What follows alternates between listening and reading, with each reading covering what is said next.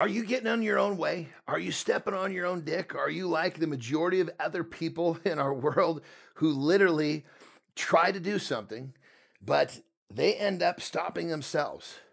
Usually because they're afraid of what people are going to say or think about them because they did something outside the norm. We as people are really, really good at talking ourselves out of doing difficult shit, talking ourselves out of doing things that are outside the norm, talking ourselves out of doing the things that are going to get us what we want. It's I guess you'd say it's a simple formula. When you look at what you're trying to do, you've got to realize that there's going to be all sorts of obstacles that life, the world, the situation is going to put on you, which are going to be difficult in itself to negotiate. But when you put another set of speed bumps, hurdles, roadblocks in front of yourself on top of the ones that are coming already, now this becomes a situation that is much easier not to be successful within. You have to look at yourself as your epicenter, the nucleus of yes, I can. You have to realize that when you are thinking about ways to get what you want, your brain is going to find reasons to help you get what you want. When you're thinking about not getting what you want, or you're thinking about what people are going to say about you when you fail, you're going to find reasons not to do what you want to do because your brain is finding reasons to basically keep you away from that failure. So your brain, your mind is extremely powerful.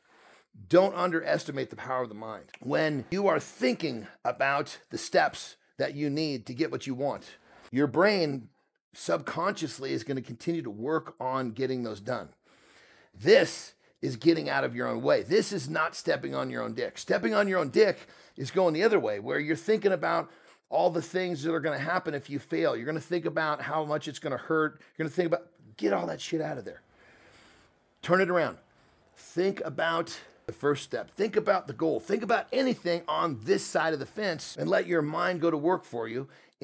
But really what it is your mind is working on the positive side of the equation, not the negative side. When your mind is working on the negative side of the equation, this is you stepping on your own dick. You control your mind, you control the outcome of your life. People will say all the time, you control your thoughts, you control the quality of your life. We become what we think about. There's been books written about this. What is it? Think and Grow Rich. I can't remember the author.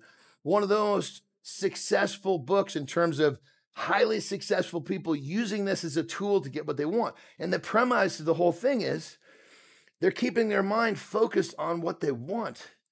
And because of that, they're constantly making progress with what they want versus thinking over here where they're not thinking about what they want. They're thinking about reasons or things that are keeping them from getting what they want.